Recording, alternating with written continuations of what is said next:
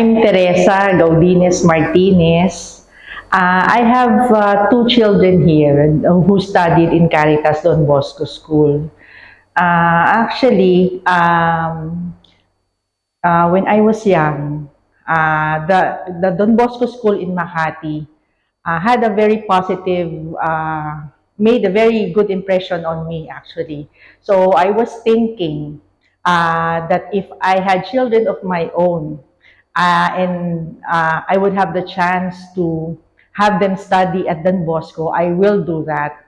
But for some reason, I found myself living. My husband and I live in the south. No, we originally were from Alabang. So I don't think there's any Don Bosco school there. So my son originally had his preschool studies in another school. And then by some another twist of fate, we found ourselves transferring here at Binyan. And while we were looking for a house, one of the major considerations that we had was to look for a good school for our children. And we were very happy when we saw Caritas Don Bosco School while we were trying to find our new home. So it can be said that we found Don Bosco even before we found our home at San Jose Village. So upon the next school year, I enrolled my son at grade 1. So he studied here from grade 1 to 12. And you know, one of the reasons why we allowed them to study here at Don Bosco for so many years, aside from the proximity to our home, it is we were seeing the positive character development in our children. And for my husband and myself, that is one of the most important things that we would like to find in the school that would take care of our children while we are not there. It was much better when Don Bosco or Caritas Don Bosco came up with the So Rise. You know, that So Rise, we applied that to ourselves, my husband and I, especially the S, no? It's a self-sacrifice. Whenever we find it very difficult to do our parenting tasks and job, we would always remember the motto of the school, which is, I love, therefore I serve. And then we would be replenishing that hope and determination to do better in our parenting. And after about 2 years, when we enrolled our son Pio, we also enrolled our youngest, Ada. So she started her nursery, so her schooling in this school. So she knows of no other school aside from Caritas Don Bosco School from nursery to grade 12.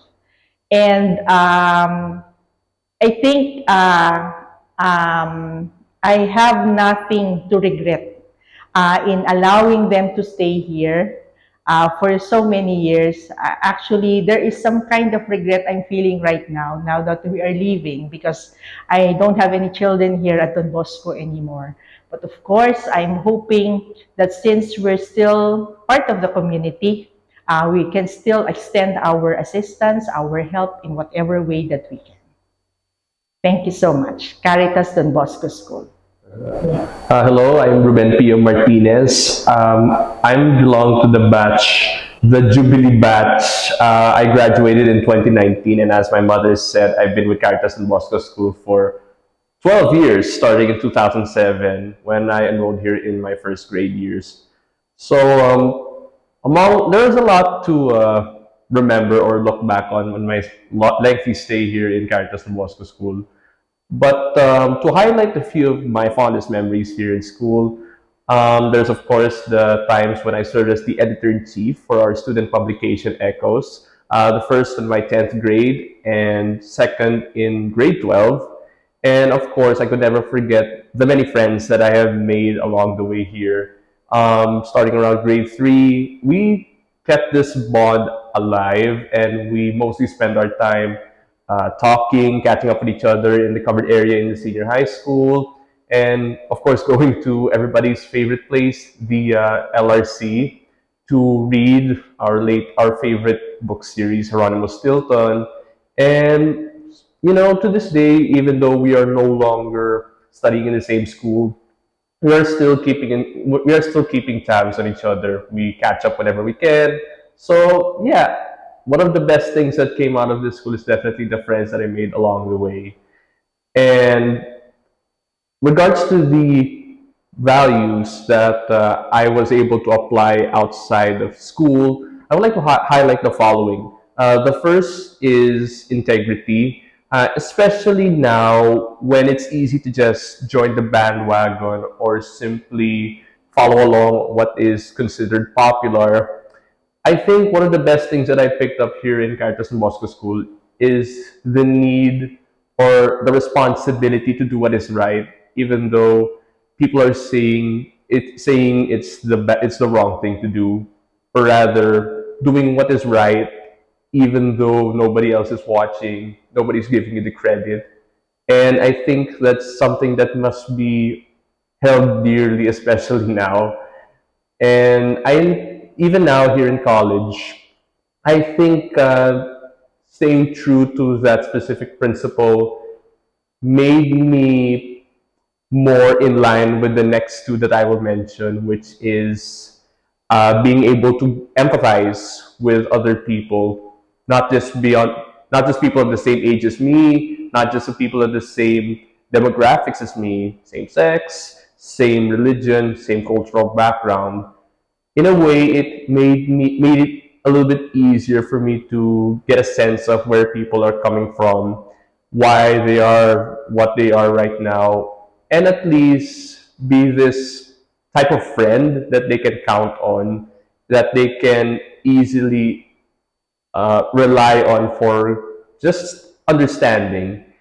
And the last principle that I'd like to highlight is excellence, which is of course also part of the SORIs. Excellence in the sense that as a student of the humanities and social studies strand, it's pretty easy. It was very frequent for a lot of people to say that humanities is the easiest strand to take simply because there's just reading, there's just writing, and etc. etc. Then there's also this stereotype that the only viable career path there is to be a lawyer or to be a psychologist even. I would like to bring up excellence because it's because of my time in the humanities strand. It helped me gain a deeper appreciation for the arts, the humanities specifically, and it made me ponder on the importance of humanities specifically in our world today. It's because of my 2 year stay in specifically in the senior high school area that helped me understand that without the arts, without the social sciences, there is no creativity, there is no inspiration to balance out the more technical aspects of the harder sciences, such as engineering, medicine, etc., etc. So those are the three main principles that I was able to pick up here from Caritas and Bosco School. So I guess that's all for me. Thank you so much. And thank you so much, Caritas del Bosco School. Hi, my name is Ada Teresti Martinez, and I just recently graduated in April 12, 2023, together with Batch Talaghay. The fondest memory that I had experienced here in Caritas and Boston School was when Sir KB, our assistant principal, announced in the tech support GC that um, me and other fellow classmates will be joining the loyalty trip to Japan. That will, by the time of this recording, that we will be going to Japan tomorrow. When I first read the message, I got really like, shocked. I didn't really expect that the trip will happen again due to the pandemic that we had in the recent years as well. And when I first said the news to my family, they were also pretty shocked and excited as well as as this will be the first time in our family that we'll be going out of the country. So yeah, it's really exciting. And along with the announcement of the Japan trip, together with my friends, um, I would also like to say that even when the pandemic struck us, we went to online classes. We started to take online classes in grade 10 to grade 12. But in grade 12, we also decided again to have face-to-face classes. Due to the face-to-face classes, I got to know my classmates more who had just transferred in grade 11. And by that, I gained a lot of new friends with new students and other students from other sections as well, my batchmates. And that just made my end in Caritas and Bosco a lot more memorable as before I graduated, I got to know a lot more people. Mas naging understanding po ako, ang ganun po. Parang nagkakaroon po ako ng ibang realization dahil nga po, madami na po ako na kukuha ang perspective galing po sa ibang tao. For the values that I have learned here in Caritas and Bosco School, I would like to say that I learned simplicity and still practice it every day. Because in simplicity, you realize that material things aren't as important as the things that or the people around you, not really things, but people like your family, your friends, other relatives, your classmates, and yes, other people are enough more than yes the material things that such as expensive items like phones, gadgets, or kung ano man po meron. And also respect. Respect is something we should learn about or practice it more often. We should just respect more people as people should be free to freely express themselves, to show what they truly want, for example, and we shouldn't really judge them. So I learned that here in Caritas and Bosco School, and I still, of course, still apply it through my everyday life. And I would like to thank Caritas and Bosco School for the numerous opportunities I had for the very long time that I had stayed here from nursery to my grade 12.